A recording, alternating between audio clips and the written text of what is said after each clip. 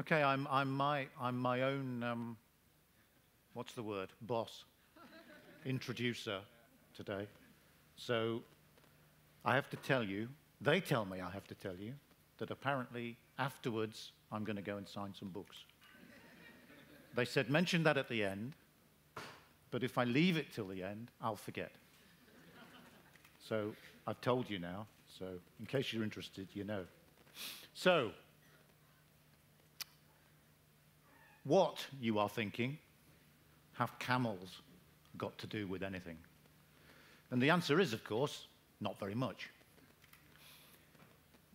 But they are, I think, a nice example of one of our curious attitudes to alien species, which I'll get to in a moment. We have this funny attitude. We have this idea, this slightly dubious idea, in my opinion, that species, animals and plants, belong in some places and therefore do not belong in lots of other places. And we also have the even more dubious idea that if they get to places where they don't belong, normally because we put them there, it's our job to put them back where they do belong. Now, whether you believe all that or not, or especially if you do, you then have another problem, which is, where do species belong? Hence the title, Where Do Camels Belong? There's nothing special about camels, except that camels are a nice illustration of how that belonging question can be a little bit awkward to answer. So, I promise not to say too much about camels in this talk, but I do have to mention camels, just in case there are camel people in the audience who will be asking for their money back if I don't. So, camels. Let's just quickly talk about camels. Where do camels belong? If I ask you that question, one image will come into your mind. It'll be a camel, no doubt, and in the background will be a pyramid, and probably in the foreground a couple of blokes wearing tea towels. Okay? So that's the first thing that will occur to you. But if you really know your camels, you might think of the other camel, the Bactrian camel, the Asian camel, which isn't in the Middle East and North Africa, it's up in Asia somewhere. But if you really know your camels, if you're a real camel fancier, you might say South America. And this is a llama admiring Machu Picchu. That's your geographical key there. And in fact, there are 6 surviving species of llamas are just camels without humps. Okay, they're camels. There are 6 surviving species of camels in the world today. 2 of them, one here and one here, and 4 in South America. So if you're interested in where camels survive today, South America is the obvious question, where camels belong. On the other hand, if you really, really know your camels, you will know that camels evolved over 40 million years ago in North America and survived for an immense span of time in North America, radiating into a large number of species, large and small, and spread, in fact, only recently to Asia and to South America.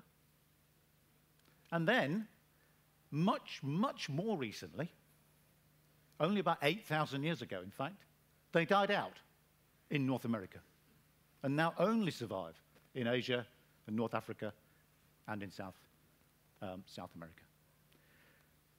And just to muddy the camel-y waters slightly more, the only place today where you can find dromedaries, these things in North Africa, are now entirely domesticated.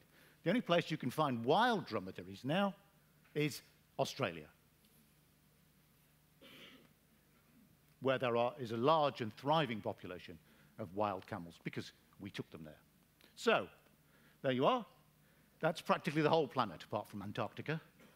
So make your mind up. Where do camels belong? It's not a question with a simple answer. You can dream up a definition of belonging that will give you any or all of those. So the question of where a species or where a group of species belongs is not a simple one. Depends on your definition, depends when you look. However, that's enough about camels. That's the end of camels. What we want to do now is focus in from this global camel-centric view of the world into and look at Britain. Look at our attitude to alien species. And what I'm going to try and convince you, where, by the way, there is no evidence that camels ever lived in Britain.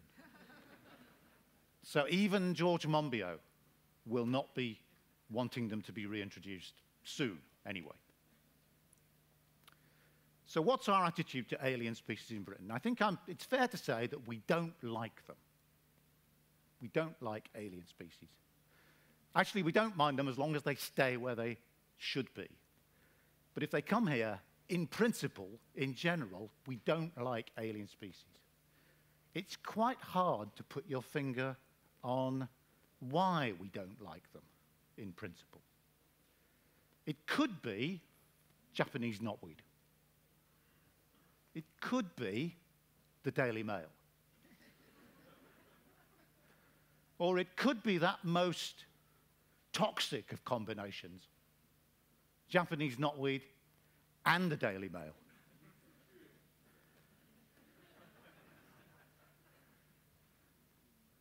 In fact, there's some fantastic text here, actually. A race of female clones from the fiery volcanic wastelands of Japan. No wonder people are frightened of Japanese knotweed. In fact, if you believe half of what the Daily Mail says about Japanese knotweed, you very quickly enter a declining spiral of despair, of debt,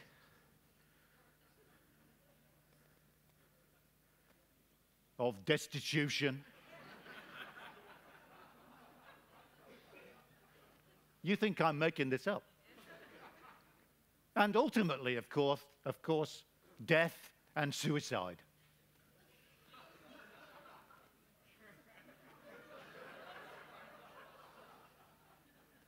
Now, don't laugh. It's very sad. It's very sad that a bloke killed his wife and himself while the balance of his mind was upset by fear of Japanese knotweed. I have to say it's very sad. But on the other hand, it is, I think, to a large extent, tragically inevitable. So, we don't like alien species. It's easy to blame the Daily Mail. It's easy to blame the Daily Mail for almost anything, quite honestly. But that wouldn't be fair. The Daily Mail are exploiting our fear of alien species and sometimes alien people as well. But they didn't create that fear. They didn't create that paranoia. That was there already to be exploited. My favorite example of this attitude, or of satirizing this attitude, is my very favorite Flanders and Swan song from the 1950s.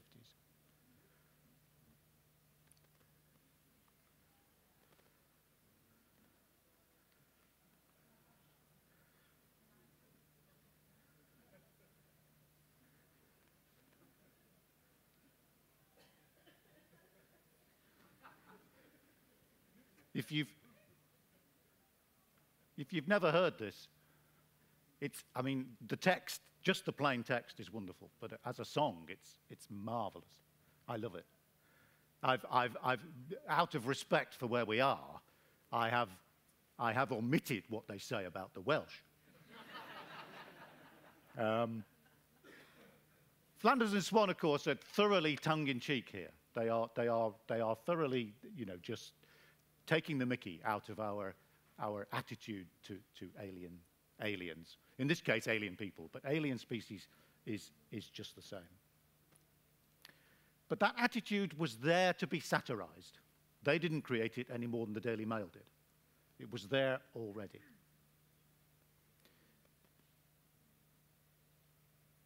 So, let's talk a little about our attitude to alien species. And before we do that, a little technical interlude about what I mean by alien and what I mean by native. Europe 20,000 years ago, the height of the last ice age, ice, all the way, this blue stuff is ice. And all this is land. Britain, thoroughly connected to and part of Europe. All this is land. The Channel is land, the North Sea is land. We're not an island. At the time, this little inset here shows down here, this is the North Sea, it's entirely dry. The Channel is one enormous river, of which the Seine, the Thames, and the Rhine are just tributaries. But it's dry, basically. The sea is right down here. So at that time, we share completely a land mass with Europe. We have any European species which can live here, although it's very cold. So this is just tundra. Later on, the ice begins to melt, the temperature begins to rise, and the modern plants and animals that we think of as British begin to flood back into Britain across the land bridge from Europe. About 8,000 years ago, this final land bridge here is finally submerged, and we become an island. And at that point, we have our native flora and fauna. Because from then onwards, from about 8,000 years ago, the possibility of anything else invading naturally from Europe or from anywhere else virtually disappears. So with apologies to Dad's army, from that point onwards, the Channel and the North Sea have protected us from most alien invaders ever since. Of course, lots and lots of things have come into Britain since then, but we have brought them. And if we brought them in, that means they're not native. So that's what I mean by native. That's the normal definition of native that most people agree with. Anything that got here on its own, without any human assistance, and that basically means before that land bridge was broken 8,000 years ago. Now and then, however, something turns up in Britain, and we don't know how it got here. And that throws us into a complete state of paranoia and chaos. For example, this is one of my favorite examples here. This is a thing called Serapius parviflora, the small-flowered tongue orchid, discovered in 1998 in a field near Ramehead in Cornwall. How did it get there? This is the crucial question. Orchids produce millions of tiny, tiny seeds. And this orchid is not uncommon across the Channel.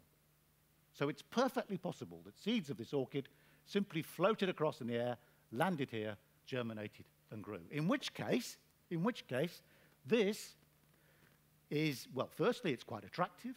Secondly, it's by definition very rare, and therefore worthy of any amount of protection we can throw at it. No doubt, a little fence around it to stop sheep eating it. Probably 24/7 volunteer team of wardens. Maybe its own biodiversity action plan, who knows?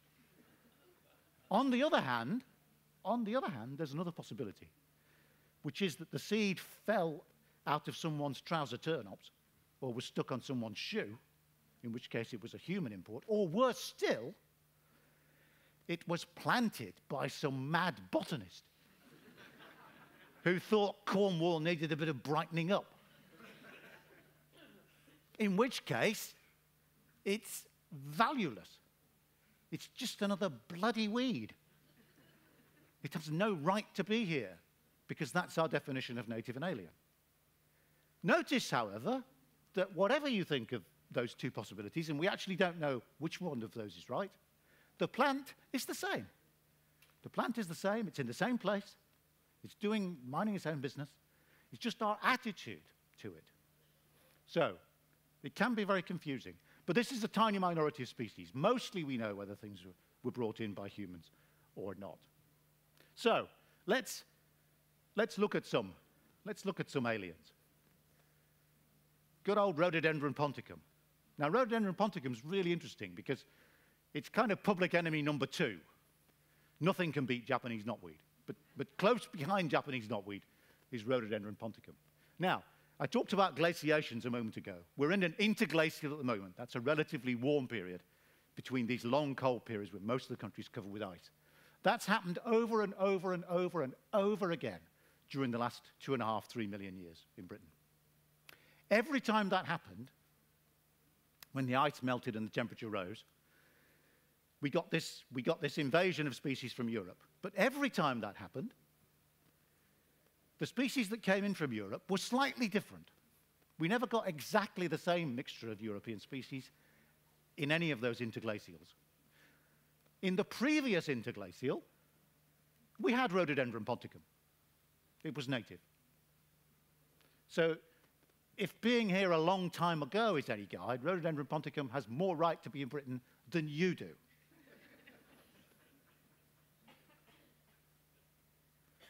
Of course, Rhododendron ponticum is in fact a very unusual plant because what we're looking at here is not Rhododendron ponticum. It's been called by botanists who study it ponticum soup, or to give it its official name, Rhododendron superponticum, because it's a hybrid of ponticum and at least 2 or 3 other North American species. It's not ponticum. Pure ponticum doesn't occur in Britain at all, as far as we know. So the plant that we call ponticum, but really isn't, is a creature of our own creation. And you might say that that, therefore, has no right to be anywhere. It's not native anywhere. But if it is native anywhere, that place is here, because it doesn't occur anywhere else on the planet. So Rhododendron ponticum is a hard plant to think about if you worry about nativeness and alienness. It's not unique, however. How about these two? This is a zolla, a water fern, and this is a mandarin duck. They have 2 things in common. It's illegal to allow either to escape into the wild in Britain. They are Wildlife and Countryside Act Schedule 9 species. It's a crime to allow either of these to release. In fact, a zolla is one of 5 aquatic species which it was recently made illegal to sell. You cannot sell it. Both also, like Rhododendron ponticum, were British natives in the previous interglacial. They were both here before you were.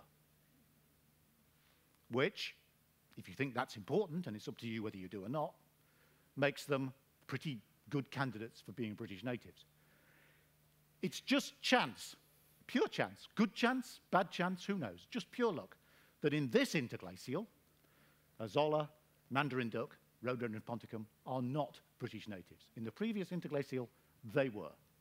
Plus lots of other weird things, elephants, for example.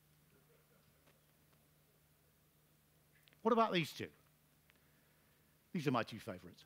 Now, for those of you whose lagomorph recognition is a tad patchy, this is a hare, and this is a rabbit. Native or alien, or don't care. In fact, the history of these 2 species in Britain is identical.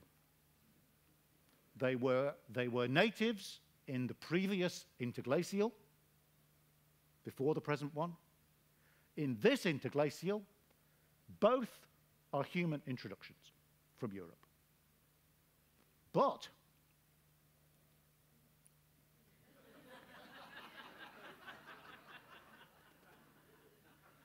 this one is practically a conservation icon. It has its own very own biodiversity action plan, Huge sums of money are spent on managing countryside to make it good for hares. This one is a reviled and hated pest. But that has nothing to do with their alien and native status, as far as I could tell anyway. What about some plants now, which are definitely, genuinely alien? This lot. These are all aliens. They're all arable weeds. 99.9% of Britain's arable weeds are aliens. And they must be aliens because the clue's in the name, arable weeds. In the early part of the present interglacial, there was nowhere in Britain for plants like this to live. The country was completely covered with trees. It was one huge wood. So there were no arable fields. There were no large areas of open, disturbed ground for plants like this to live. These plants were brought in by early farmers by accident, not on purpose, by accident, as contaminants of grain and soil and on clothes and on vehicles and whatever from Europe. So no one disputes that. The fossil history, the recorded history of these plants is well known, well understood. They're all aliens. On the other hand, here's a problem. Some of these plants are very pretty. And some of them are rare. In fact, some of them are extremely rare. Some of them, damn it, are extremely rare and pretty. And we like plants that are rare and pretty. In fact, the rarer things are, the more we like them. What we really like is something that we catch just on the edge of going extinct. Those are the plants and animals we like best. And yet, they're all aliens, and we don't like aliens. So what do? It's enough to make your head explode, isn't it? What do we do? Well, we do the British thing, which is we pretend they're native.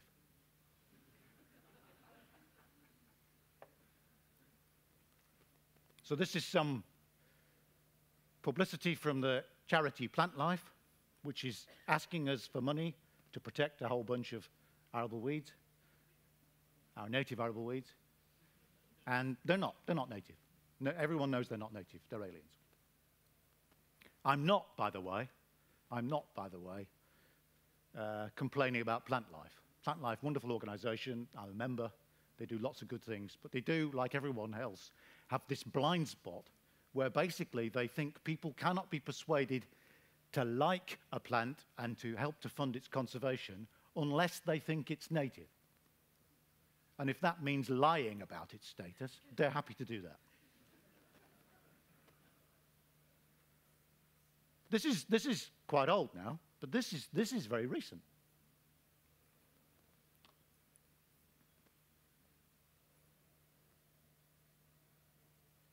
This is a new project from Kew called Grow Wild, an exciting 4-year campaign which began this year to bring people together to sow UK native wildflowers.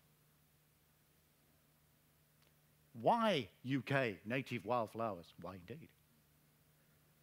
Nice picture here, because the picture's entirely of aliens.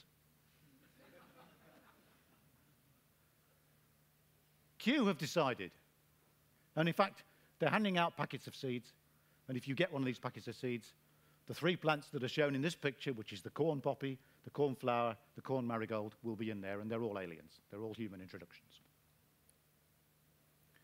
So they've decided that if we are to be enthused about this project, about growing native wildflowers, we cannot be trusted with the knowledge that these plants are not native. We will then not like them, and we will then not be motivated to get the packets of seeds and actually sow them.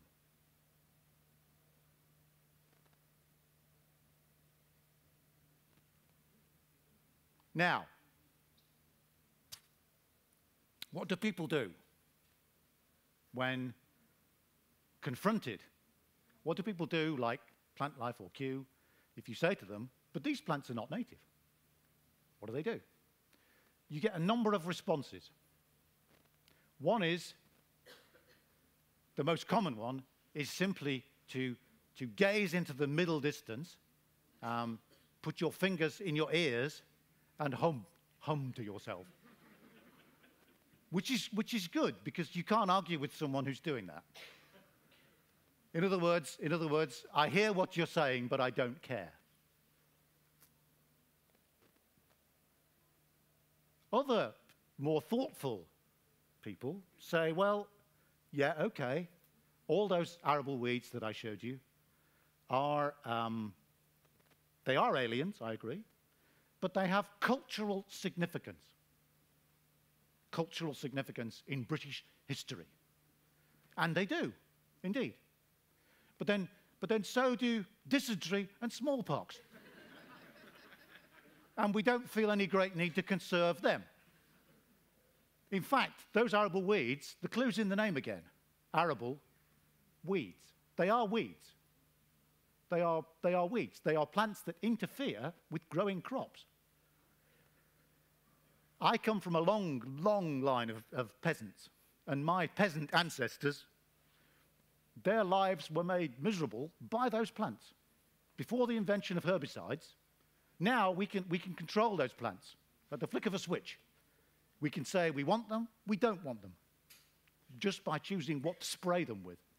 But before we had all those sprays, those plants were a real problem. They really did make growing cereals and other crops in this country difficult. Just think how wonderful it would be if we had managed never to bring all those weeds into Britain. You're all gardeners, I'm sure, many of you. Think how great it would be to have a garden without weeds, because they're nearly all human introductions from Europe. It's marvelous, actually, it's paradise, isn't it? But we did bring them in, so now we have to conserve them. A third group of people say, they say, what they would like to do is to get rid of the problem of all those arable weeds being aliens by introducing a simple residence test for nativeness. Okay? In other words, none of this human introduction alien, otherwise native, none of this human, non-human, none of this dichotomy, but simply a time. We set a time. If a species was in Britain before a certain date, however it got here, it's native. After that date, it's an alien. Now, if you go down that route, you may as well pick a number out of a hat, quite honestly, because it's up to you. I mean, there's no reason to choose any date over any other. But a popular date, for people who like that idea, is 1500 AD.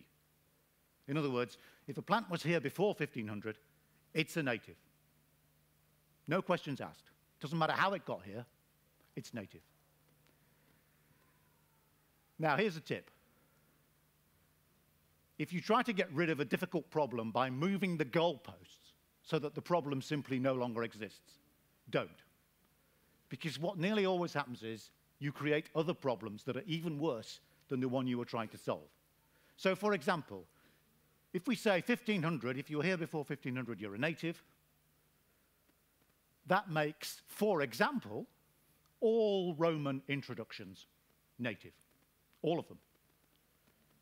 Grapes, figs, mulberries, pomegranates. These are all, at a stroke, native plants. And lots of others. Can't be what they intended. I don't think so. And they say, no, that's not what we meant. We meant, what did we mean? I know what we meant. We meant, because you're in trouble now, so this is what happens when you're backed into a corner. What did we mean? I know what we meant. What we meant is, we meant not in Britain before 1500. We meant in the wild in Britain before 1500. That's what we meant. And grapes aren't in the wild. Grapes only here because people grow them. Ah, see, gotcha. So, how does that work? Wild? Really? Wild? In Britain? Here are some wild poppies. Notice the wild place they're living. It's a monoculture of an annual grass from Iraq. And that's wild. Where could be less wild? Can you think of anywhere less wild? In fact, if that's wild, where isn't wild? Chelsea Flower Show? Centre Court? That's about it, really. If that's wild, everywhere's wild, and wild becomes meaningless. In fact, poppies are interesting. Poppies are interesting because botanists have looked carefully at poppies, the common corn poppy, the common Flanders poppy. And what they found is that it apparently is such a human camp follower that it does not have a wild habitat. Nowhere on Earth does it occur except in this kind of habitat. It doesn't appear to have a natural habitat at all.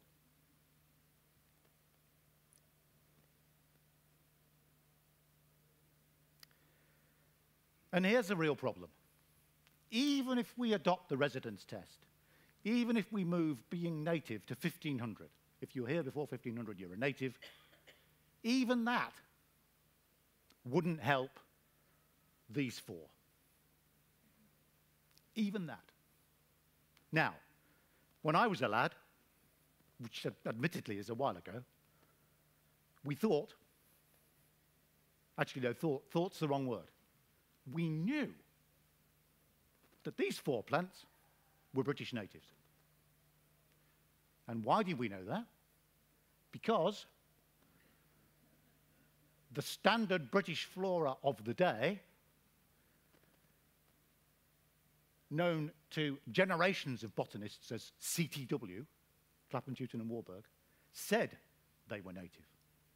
And I'm personally contractually forbidden from disagreeing with that because Tom Tewton taught me taxonomy when I was an undergraduate at the University of Leicester. He's long dead now. We now know that Clapham, Tewton and Warburg were wrong, and that all four of these plants are aliens. Not only are they aliens, they are recent aliens. They are post-1500 introductions. Even Fritillaria meleagris, even the snake's head fritillary, a conservation icon, if ever there was one, is, trust me, a recent garden escape. That's all. Doesn't stop us conserving it.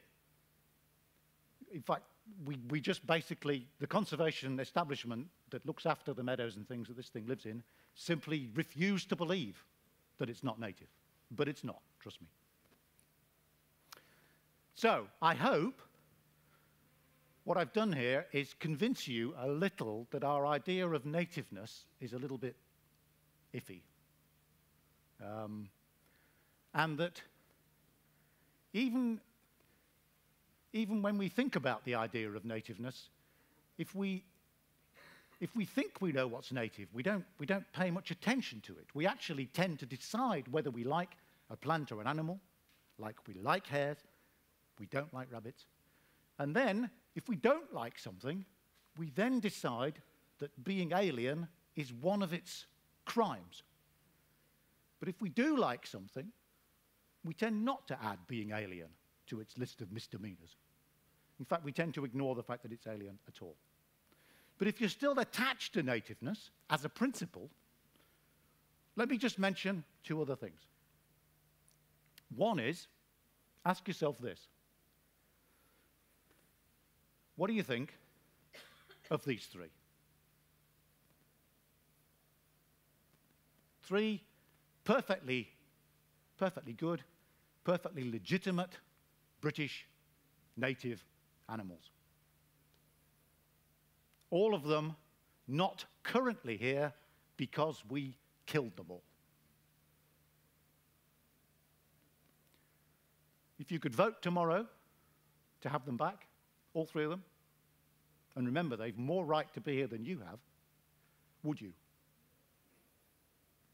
Or a more interesting question, how much trouble do you think we should go to arrange the country so that these three not only could come back, but would be happy here? I think that's quite a nice test of your attitude to the value of nativeness. And the second, final point I want to make is we sometimes forget how completely dependent human civilization is, not just in Britain, but globally, on alien plants and animals. Practically everything we eat is an alien. Not just here, but everywhere. Just take a look at this. I know it's not lunchtime, but it soon will be. So just have a little drool over this. This is a pub menu, lunchtime pub menu from one of my favorite pubs. You don't need to know which pub. It's busy enough without you lot turning up. Okay? Now, if I asked you to survive on this pub menu for a week or two, you wouldn't be very upset, would you? You wouldn't regard that as much of an imposition. In fact, some of you are looking very cheerful about the idea. I could see that. How happy would you be to survive for a week or two on the native version of this menu? What would that leave us with? Well, for example, let's start here. Sandwiches are out. Any sandwich is out because none of our cereals is native. They all come from the Middle East. So sandwiches are out. You can't have sandwiches. What do we got down here? Beef. Cows aren't native. Cows come from the Near East. None of our common root vegetables is native. Beer, for God's sake. Beer's not native. Hops are native, but barley isn't. So beer's not native. Thyme's not native. Nothing in onion bread isn't native. Nothing in onions are not native. There's nothing there that's native. You can't even have a glass of wine either, because grapes obviously aren't native. So that's no good. Eggs, no. Eggs. Chickens, no. Jungle fowl, tropical, heavens, no chance. Beef again, no. Tomatoes, do me a favor. Basil, parmesan, no. You can't have cheese because that's cows again, so that's no good. This is just foreign muck. I mean, it's terrible. So, anyway, let's just stop. I could go on. We won't go through the whole menu line by line. Let's just at this point, let's just cut to the chase at this point and show you what you are allowed to eat from this menu.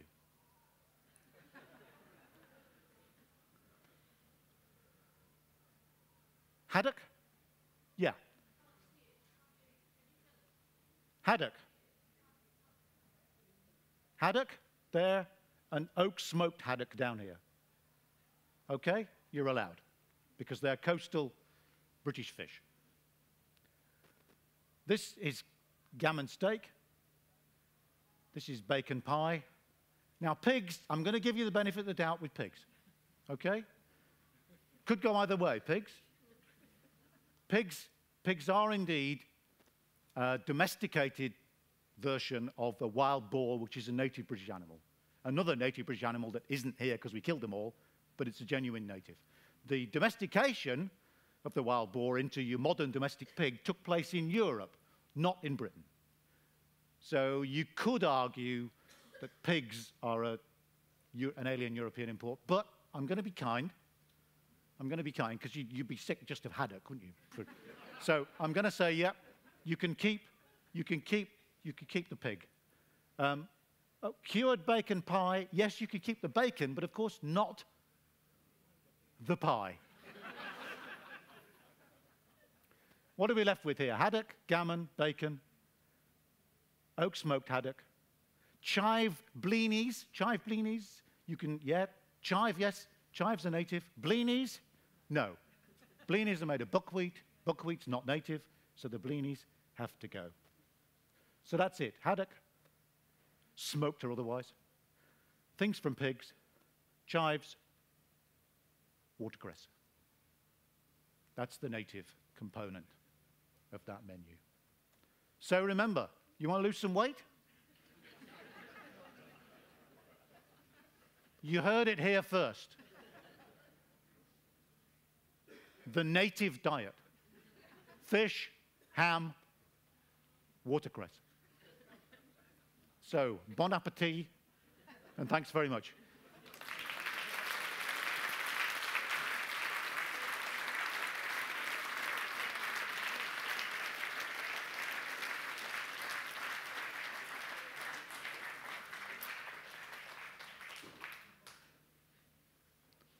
And you're allowed to ask some questions, apparently.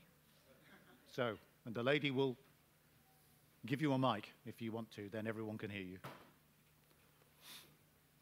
Thanks. Lovely talk. You didn't mention grey squirrels. Somebody always mentions grey squirrels.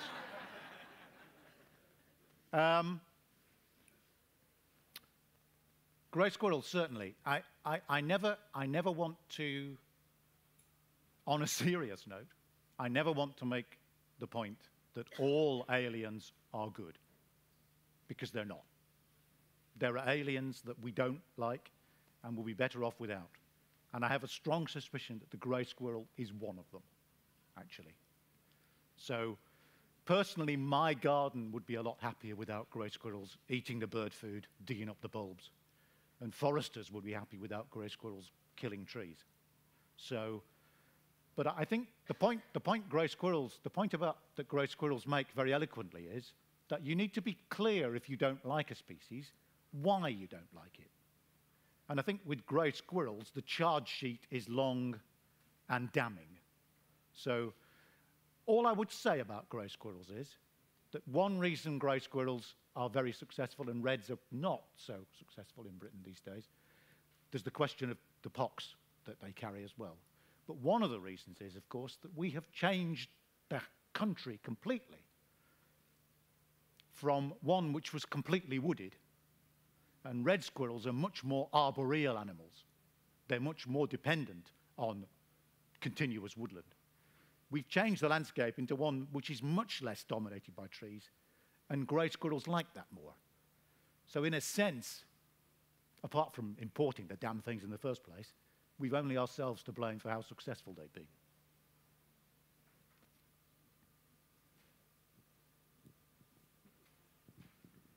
Very interesting talk. Thank you very much.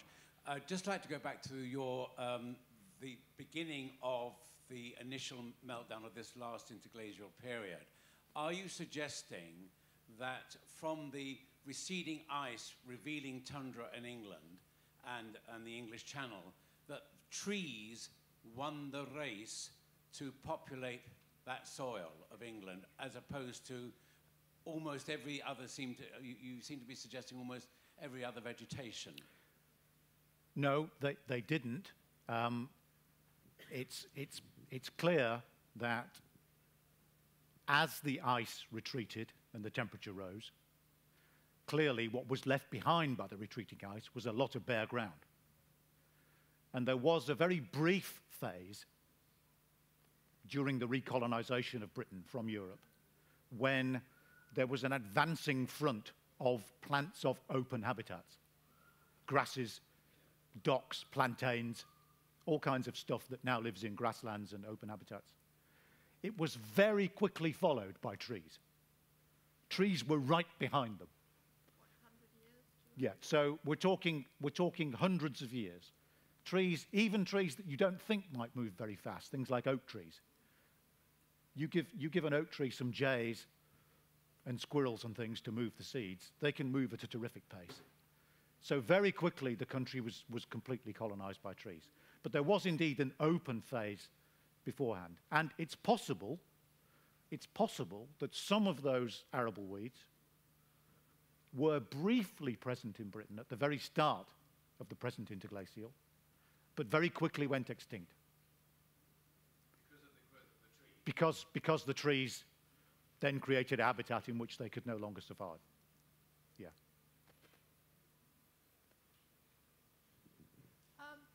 What is your opinion about, we've mentioned the dreaded grey squirrel, what is your opinion about culling? I mean, moles, all the creatures which really can ruin our garden. What do you have an opinion about that sort of thing? About, well, not just moles, but anything which is really becoming over, you know. well, the thing about all those animals is you have to look at them all individually, I think. I mean, grey squirrels, I've said, you know, I think grey squirrels are a problem. And anyone wants to shoot grey squirrels, you have my approval, go ahead. Or kill them in any other imaginative way you can think of. I don't think, no, I think killing moles is fine. The method may be, there may be legal or illegal methods, I don't know. But killing moles is certainly not illegal. And if they're annoying you in your garden, I always say the only certain cure for moles is to move to Ireland. Because they never got there. St. Patrick didn't just not like snakes, he didn't like moles either. Deer is interesting. Deer is interesting. We have more deer than we've ever had. And of course, the simple reason we have lots of deer is we have no deer predators. Now, the animal you want, quite honestly, if you don't like deer, is one of the three that I showed you in the picture there, and it's not actually the wolf, it's the lynx. The lynx is a deer specialist predator. And lynx, you know, there's a lot of argument about wolves. I don't know if you read George Monbiot's book, Feral, you know, he's obsessed with wolves. But of course, wolves are always going to rub farmers up the wrong way because they do eat sheep. Lynx are deer specialists, and they live in woodland. They don't like open country favored by sheep. So lynx are the animal you want. Form today the Lynx Reintroduction Society. And honestly, they're very secretive animals. You wouldn't know they were here. You would just suddenly notice there weren't as many deer. Badgers, badger culling, stupid idea. Everyone knows that. Well, I think they do.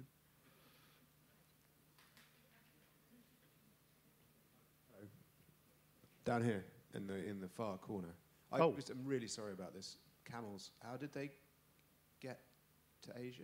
How did they get to Asia? I mean, across the Bering land bridge. Oh, I see. They didn't have to swim or walk on the ice or anything. No. I had this image of sort of camels. I don't think camels are terribly good swimmers. Well, right. No, for various times, if you look at the map of the world, you know, you could see that Alaska and Russia are almost connected. There's a little chain of islands that almost joins them up. You've only got to lower the sea level a little, and there's a land bridge appears. So they got across the Bering Land Bridge the way people walked across the Bering Land Bridge. And not just camels either. Lots of other things went the same way. Horses evolved in North America and went across the Bering Land Bridge to Asia. And again, like camels, they survived in Asia, died out in North America. Does that answer your question? Thank you. Yeah. You haven't mentioned one of the largest kingdoms, and that's fungi, and we're getting quite a lot of, in inverted commas, alien species coming in with global warming, probably. Yes, I agree. And there are certainly fungi we could do without. And it's a pity that we don't try a little bit harder to keep ash dieback, Phytophthora, and all these other things out. But unfortunately, if you have an economy that values the lowest bid for something, which will often be a foreign-grown tree rather than a native one, you're going to bring these things in. There's nothing you can do about that. So blame capitalism. On the other hand, the spores are already blowing around, and I was thinking more of some of the other ones coming from southern Europe. Yes, yes. Well, as you say, fungi have an unparalleled ability to travel long distances. I mean, I think we would have got ash dieback anyway if we hadn't imported it. I mean, we imported it anyway, but if we hadn't, we would have got it in the end, because it's across the North Sea, across the Channel, and the spores would get here.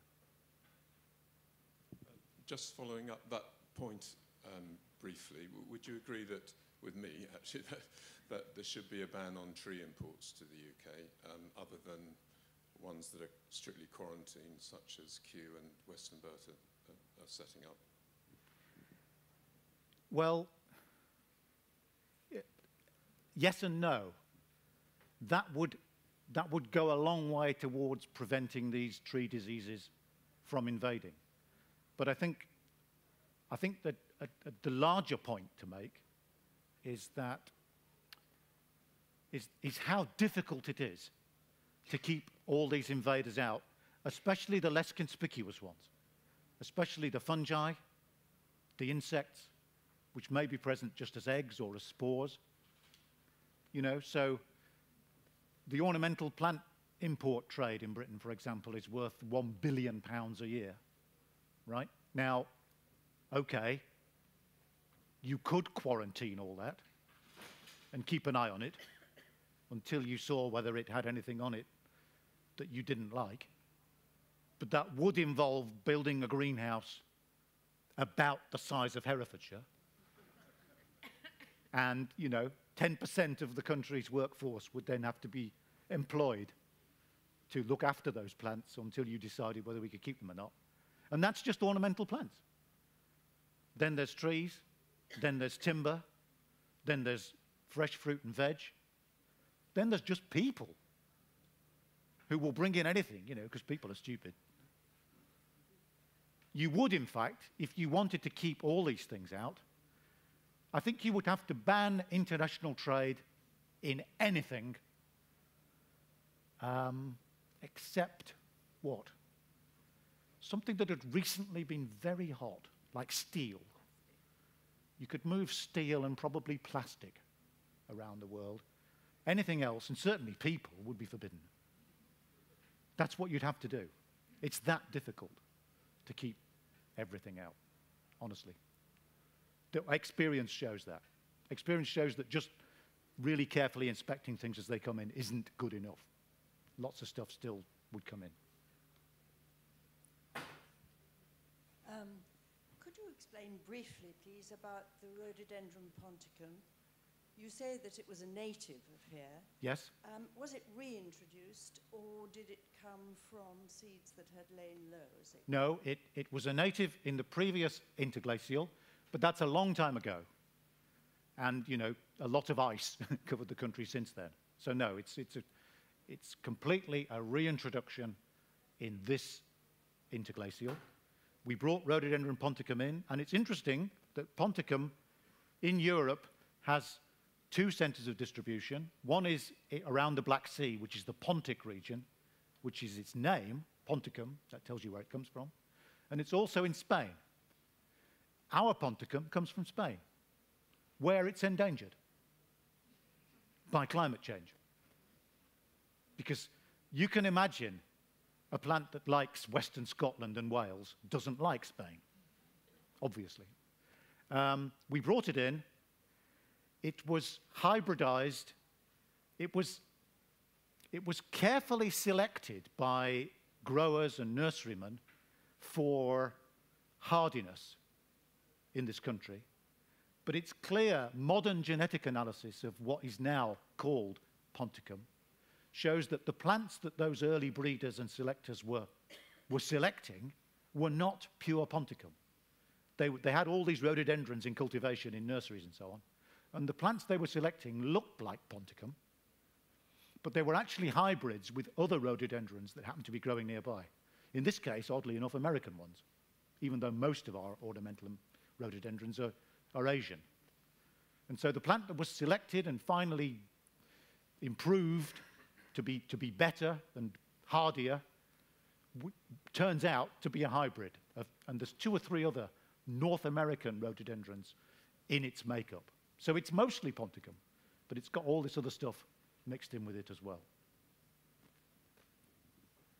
I was intrigued by your comment about the poppies only living in our fields. Yes. We've been making fields for, I don't know, 10,000 years. Can you say anything about the history? I mean, is it a plant that's evolved, or was it living somewhere else, a habitat that we've now eradicated? Yes, clearly that species must have had a natural habitat once upon a time, before there were humans and fields. But what's happened is, it seems at a very early stage of human agriculture, it found arable fields very much to its liking. And so it moved into arable fields and has adapted to arable fields, because arable weeds have really fast life cycles, so they can evolve very quickly. It's adapted to human cultivation over, as you say, at least 10,000 years. So now it's so perfectly adapted to arable fields that it doesn't any longer survive in whatever used to be its natural habitat. There's no natural habitat of Papava rheus ever been discovered anywhere. So we don't know exactly what it was. We can kind of guess what it must have been like, but we don't know exactly what it was.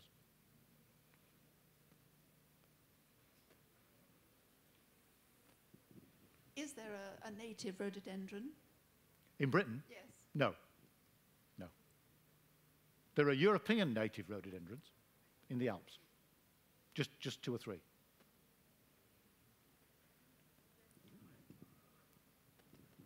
Would there be any plant seeds that would survive an ice age and germinate once the warm conditions came back? Ice ages were very long. Tens of thousands of years. Even if seeds were frozen in permafrost, or under a mile of ice, unlikely that seeds would survive that length of time. Not, I think, totally impossible, but almost. How are we doing? Someone? I don't know. Oh, this is on. Yeah. Sorry. Yeah, I think you've very elegantly illustrated a lot of our inconsistencies in the way we think about indigenous and native and dispersal mechanisms and so on. What are your thoughts about as I understand, an introduction of lodgepole pine and Sitka spruce at the end of the First World War throughout a large part of Britain? Do you think we should have a very active eradication program now?